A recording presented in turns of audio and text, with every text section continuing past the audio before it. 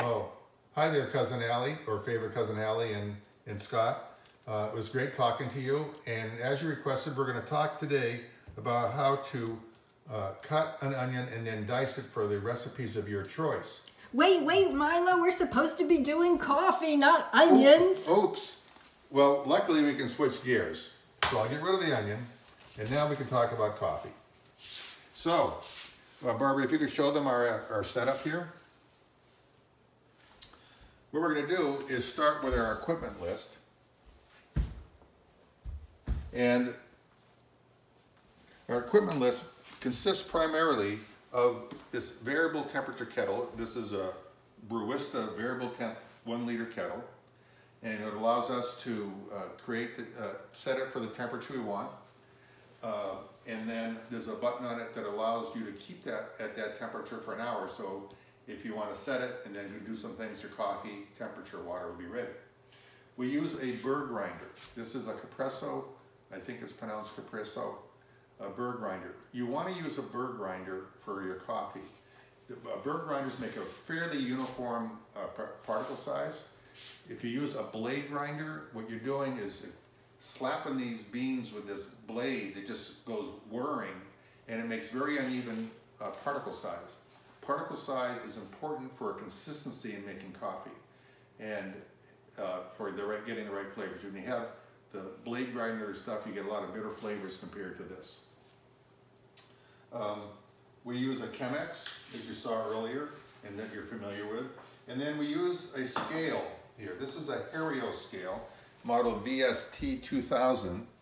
And we use it so that we can make the same cup of coffee every day. The last thing you need, or the last couple things you need is, you need the white filters.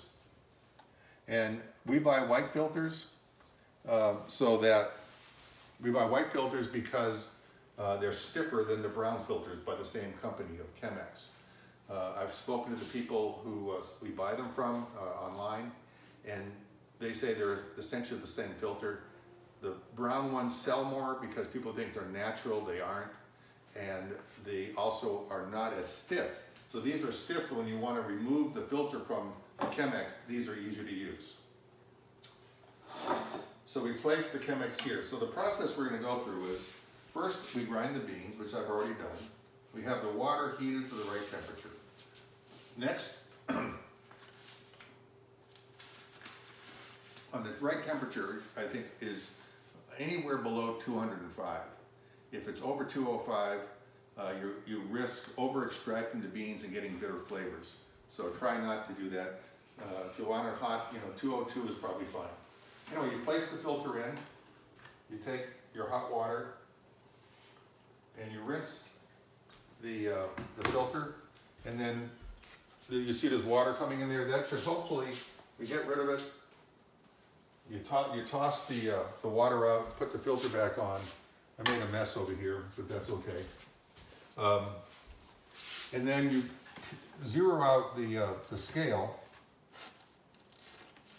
to it says 0. You take the ground coffee that I already did earlier, you pour it in here, and for us we use 42 grams, and then using this handy guide that I printed out, I made myself, I look over for 42 and it says we need 714 grams of water.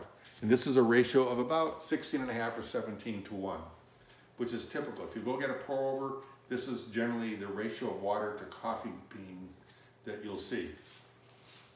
So I zero it out, I measured out, there's 42 grams in there, and then I slowly add water. First, just a little bit to wet all the coffee grounds. And so I'm not pouring the rest of the coffee water in. I'm letting this first get wet for about 15 to 30 seconds. Once all the coffee's wet, then it's easier to get a better, mix. So I'll go ahead and I'll do this, pouring this in.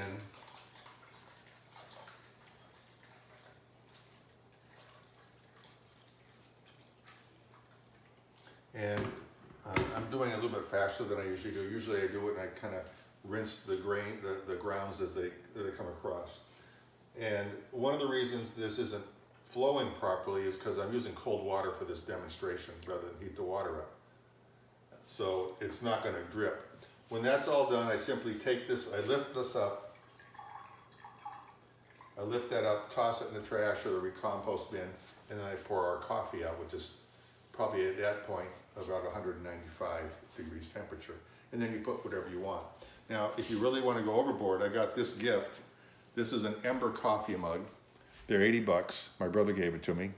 And what this does is I can set it through a Bluetooth app communication on my phone, and I can set it so that when the temperature drops to, we'll say, 140, then it will automatically kick in as a heating element that is recharged overnight, and that will heat the coffee back up to a higher temperature so that if I'm lollygagging while I drink, it'll go ahead and heat my coffee up.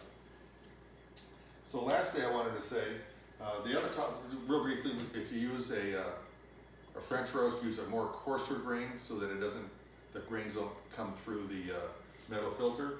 And then the other thing we use is an AeroPress on occasion, which makes a great cup of coffee. All of them work.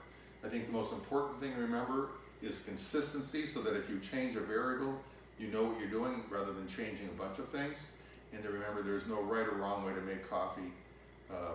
I think most people find what their comfort zone and will make coffee that's the easiest way for them to make, so they'll do it again. Otherwise, people tend not to follow through.